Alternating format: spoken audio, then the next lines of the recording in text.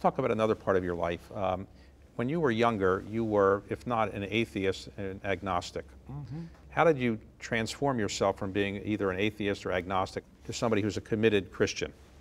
It does seem like an odd story, doesn't it? Well, growing up on the farm, my parents were not opposed to religion. They just didn't think it was particularly relevant. So I had no religious background.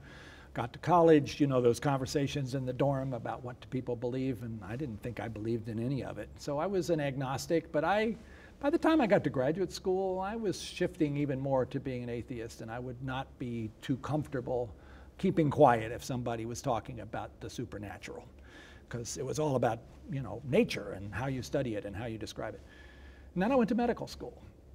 And that third year of medical school, where you're thrust out onto the wards and you're sitting at the bedside of wonderful people whose lives are under threat and many of whom are not going to survive. And you really start to realize that your own thinking about life and death has been pretty unsophisticated compared to the reality of what these people are facing. And I realized that I was a scientist. I was supposed to make decisions about really important questions based on evidence, and I'd never really considered whether there might be evidence supporting the idea that there really is a God. I just assumed the answer was no. And that was a bit unsettling, but it seemed like something that I shouldn't ignore. So I began sort of asking those people I knew who were believers, how can you do this without checking your brain at the church door? Because isn't this just a perfect example of irrationality? And they told me, well, actually, no, there's a pretty profound rational basis for faith. You might try reading C.S. Lewis for starters. I'd never really heard much about C.S. Lewis.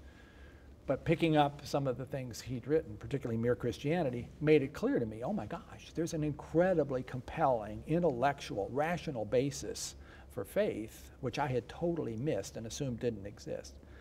It took me a couple of years of fighting against that, trying to prove that this was all wrong and that I could stick with my agnosticism.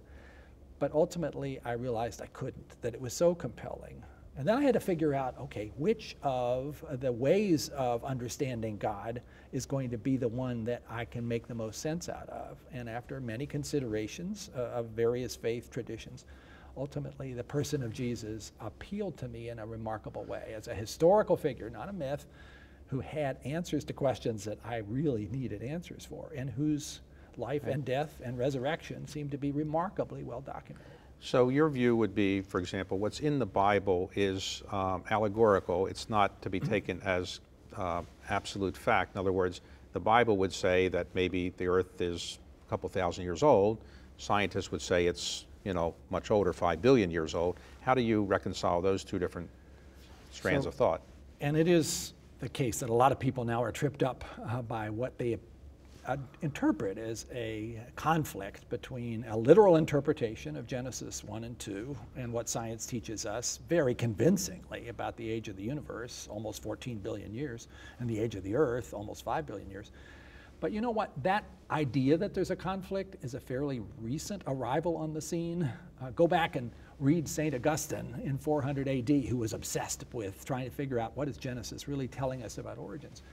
He would have been the first to say that this literal interpretation of 24-hour days is absolutely unjustified based upon the original language and the way in which the audience for the original Genesis 1 and 2 stories would have interpreted it. And somehow we, particularly in the United States, over the course of the last 150 years, have taken something that clearly was written in a way that had a lot of ambiguity and insisted that it had just one possible interpretation.